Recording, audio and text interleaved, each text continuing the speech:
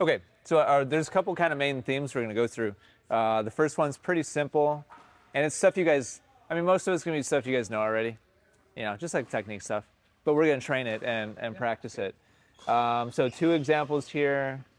At this point, so Matt just served to Cheryl. Which team is in defensive mode and which team is in offensive mode right at this moment? The serve just landed in the service box. Who's on offense, who's on defense? We're on defense. Yep. Because the serve has to land in the box, because I'm the net player, I have the first opportunity to attack, which is the whole reason why Ken's back here on the service line, to be able to defend against a shot that maybe I could try to pick off from Cheryl's return. So Ken, because you're kind of the primary defender here, obviously Cheryl is just doing her best to avoid the primary attacker. So Ken, where should your focus be? You. Right. So watch your eyes here. It's good you turn, and you know it's totally fine to be watching for the line call, but watch your head, how it stays there. And right here, like, I'm just curious what you think. What do you think you're watching? Cheryl's getting ready to Cheryl's getting ready to hit the ball. What do you think you're looking at here, and what are you focused on? Well, I was watching the line call first, and then I look at you. That's my normal pattern. So let's see when exactly you actually turn your head to look at me. It's happening now. Uh-oh. There's the ball. Yeah. So if I were poaching, I'd be moving right about this point here, right before Cheryl pulls the racket forwards. So between that point and when you turn your head, right there, a third of a second is passing. And so that might not sound like a lot of time, but in a doubles exchange back and forth, you're giving me a third of a second head start to try to cut off that ball before you actually know that I'm moving. And so it might seem like we're kind of nitpicking here a little bit, but there needs to be, and it's good you're making the line call, so right there, you're watching it. As soon as the ball bounces, your face needs to go back to me, and not a moment later. Okay. The longer you wait to make your head turn, all this time is passing. Now it's turning. And I could have made a huge move by that point. So, Cheryl, Matt now is serving to Ken. Here's the ball going in the box. Cheryl's watching. Rather than just watch the line call, Cheryl, you keep turning. Oh, now look what's happening over here. I'm like going to steal the cookies out of the cookie jar, and Cheryl's looking back here at Ken, who hasn't even made his swing yet. And so I'm timing my move with Ken's forward swing. And Cheryl, you don't know what's happening until it's way too late. By the time you look back, I'm already in the center. Now, Ken hits a fantastic return. So he got you off the hook here, but you had no idea that this was coming. So we're going to practice this now. You two are going to be on that side. Matt and I will be on the other side. And one of us will be on the baseline. We'll feed to the other baseline player. Okay. Really simple stuff here. We're just going to do a cross-court rally. We're going to actually play it out. Okay. Do whatever you can to try to win. But the emphasis is going to be on the net player's face. Yep. Right. Totally fine to like track the ball for a line call. But then as soon as it bounces, your face needs to be back firmly on the other net player's position. Because they will tell you exactly, and Matt and I are going to be doing on purpose, like some shake and bake stuff up at the net. We need to see that you see it. Does that make sense?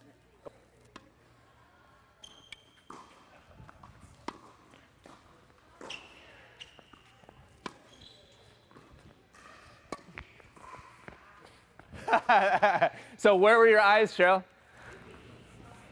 Yeah?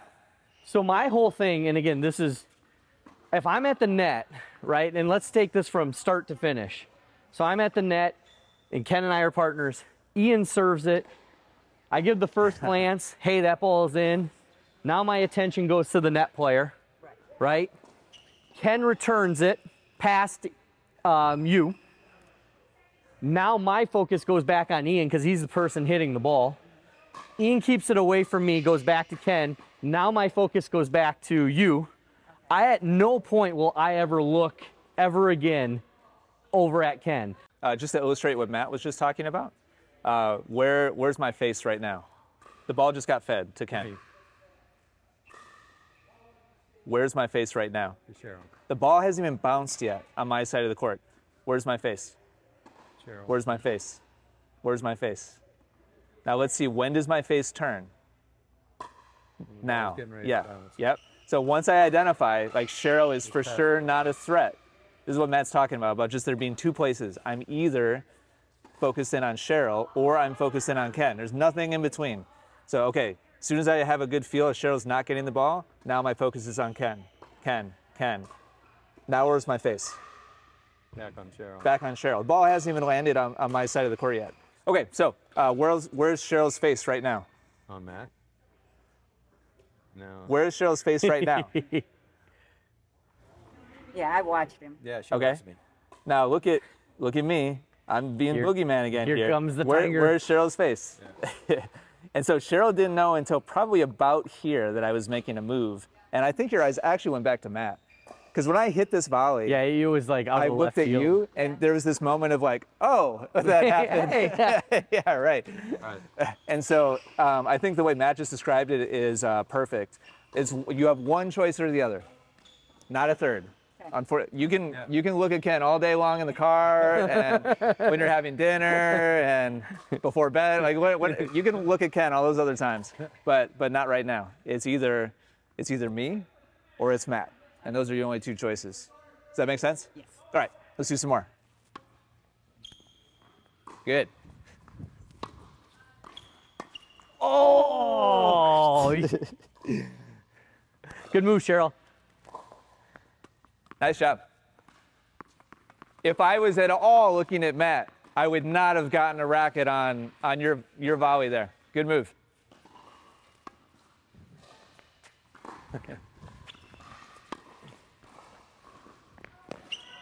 Good.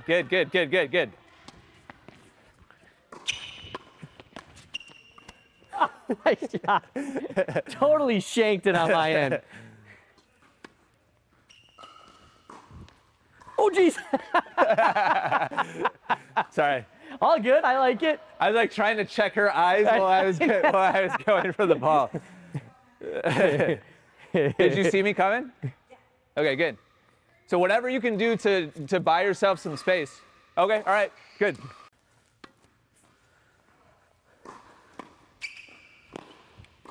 Oh, that's it, Cheryl. Good.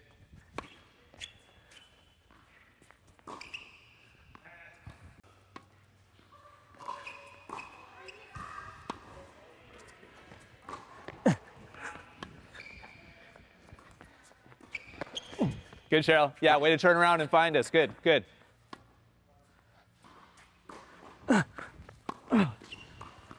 Yeah. Good shot. Good. I know it seems kind of dumb that it would take so much concentration to do this because you've heard it a bunch of times, but it's a habit just like anything else that you have to retrain. Yep.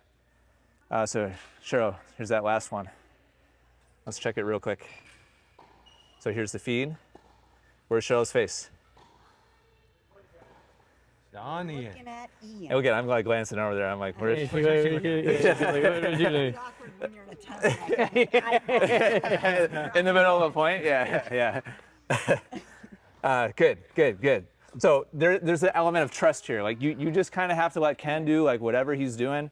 You can't micromanage him. Like even if you do turn around and like watch. I'm not going to help. Right. He's going to do what he's going to do. Me, on the other hand, if I'm a good player, gonna be throwing all kinds of crazy stuff in the mix, and so that's super valuable information. So watch face. Where's Cheryl's face now? On Matt. Yep. And look at where my face is. So I see this volley. Look at my face the whole time. Like I see her move, I see her racket, and so I'm ready. Like I know that I'm more than likely going to be getting this ball. And Cheryl just plays a good shot. But that little extra bit of like, okay, like I know it's coming. How can I position myself? And I'm trying as fast as I can to process. Where does she like to hit it? Where did she hit it last time? What have the patterns been? And then you can optimize your defense. One of the things I wanted to show you too on the point before. Miss that. Yeah, that's all right. So this is kind of key. So I hit it in here, and Ken hits. Cheryl, good job here. Yeah. Finding us again. So Ken hits the lob. Watch me going back for it, and see where Ian. He's basically just tracking you. Yeah. This I'm ball like the was spy this in, ball like, was football. out by quite a bit, but he never turned around. Yeah. He does. That's not his job anymore. Like my job, I'm the one running it down, tracking it. He's not going to help me call it in or out. But again, his concern is you, Cheryl. Like when I'm going back, I don't know what Matt's going to hit. I'm just ready for whatever can come back. All right, let's go back to the place you just were, but we're going to switch. So Cheryl, you're at the baseline now. Yeah. And Ken, you're at the net. Yeah, good defense, Matt. Okay, good, Ken. I see you're ready for it. Nice, Ken. Yeah, come on. Look at the wheels. Great get. Here we go.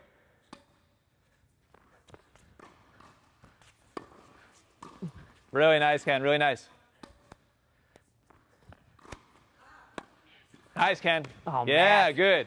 Nice job. Way to be ready, Ken. Shot, Ken. Last couple.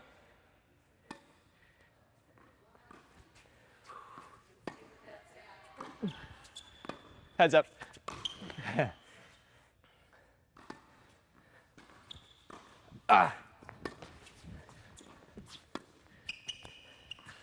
You got it. Good shot. All right, grab a quick drink.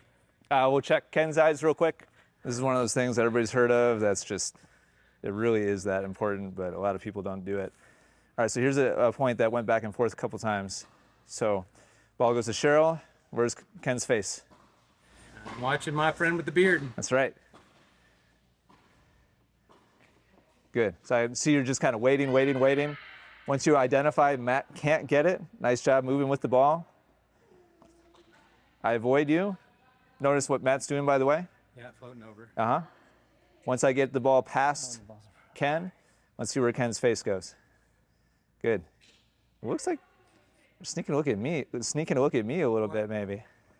Yeah, I thought I saw the ball coming across more than it did. So. Yeah? Yeah. Interesting. Now, it looked like you were ready for it.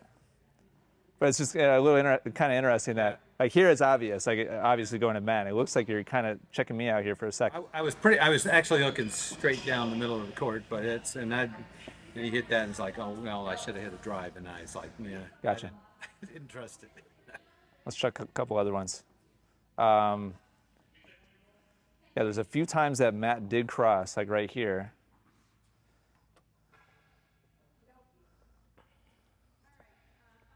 Where you're looking really prepared, so that's good. I'd like to see a little more distinguishing, like either my side, yeah. Humans have about 180 degrees of vision, and there's only about 4 degrees of it that are sharp. And I would really like to know your sharp, vision is either on me or on Matt, and not have it be ambiguous. Okay. Because to whatever degree that is kind of like in a general direction. It's not going to be quite as sharp. All right, so that's that topic. Like, we don't really need to belabor it, but hopefully you guys see exactly what we're looking for and have an idea of kind of how to optimize. And there's a difference between, like, generally having the right idea and, like, being super cued in on like exactly where it is that we're trying to focus on.